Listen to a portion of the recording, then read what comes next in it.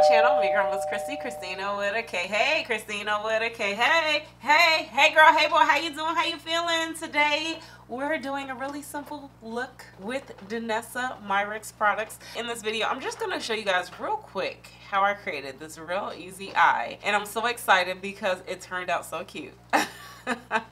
If you guys know, this is a hair channel. We do wigs, we do makeup, we do skincare, we do a lot over here. So make sure you hit that subscribe button. But today we're focusing just on the eyes, so definitely stay tuned if you want to see how I created this look using DANESSA MYRICKS products. And I'm not going to go deep into the foundation and all of that. I do have separate videos for that, so check the description box below. But let's go. I can hear y'all. But let's go ahead and get started. So for the sake of timing, I already did one eye off camera. This is the eye that we're going to be creating.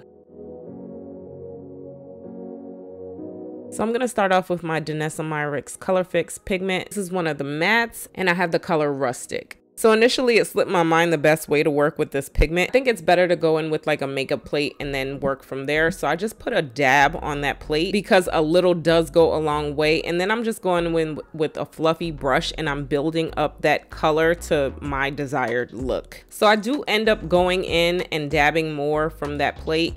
This pigment is so pigment that I didn't want to put too much on and kind of be stuck. If you go on DANESSA MYRICKS website, she does kind of like to smear it on using a flat brush, so you can do either way of what works best for you. So now I'm going to go in with that same brush and not adding more product, and I'm just going to buff out that end. The good part about this pigment that I love is that it does actually dry down to a nice kind of eyeshadowy finish, like a powdery finish, so it doesn't stay too liquidy. As much as it does look like liquid, it does kind of dry down really nice. And I'm just buffing it out, and it buffs out so smooth, y'all. Like, I really feel like I went in with some eyeshadow and it's liquid. So that's basically the first layer of what I'm going for. And then I'm going to go in with this yellow color to create that eyeshadow on top of my lid. This is primary yellow, and it's a really nice true yellow. Again, I'm going in on my plate, and I'm using a more flat brush because I did want to go ahead and kind of create a soft cut crease look, but not a cut crease.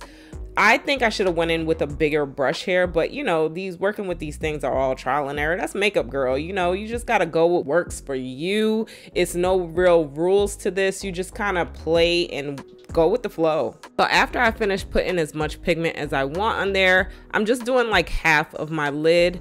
I'm going to go in and kind of buff out that outer corner using the same color that we used initially. And as you see how beautifully this Rustic is blending in with that yellow, like it's coming together so nice. And this dries really fast, so keep that in mind that, you know, these pigments do dry fast. Also decided to go in and soften up that cut crease look that I had because I didn't necessarily want a cut crease, so I'm just kind of blending out that lid more. Now I'm going in with Ballerina. This is a metallic shade, and I'm gonna put it in the corners of my eye, and I also did kind of go in and put some on my brow bone. I did that off camera, but I'll show you later. But yeah, it just really pops out that lid more, so I'm going in with just a little bit because, again, like I said, a little goes a long way.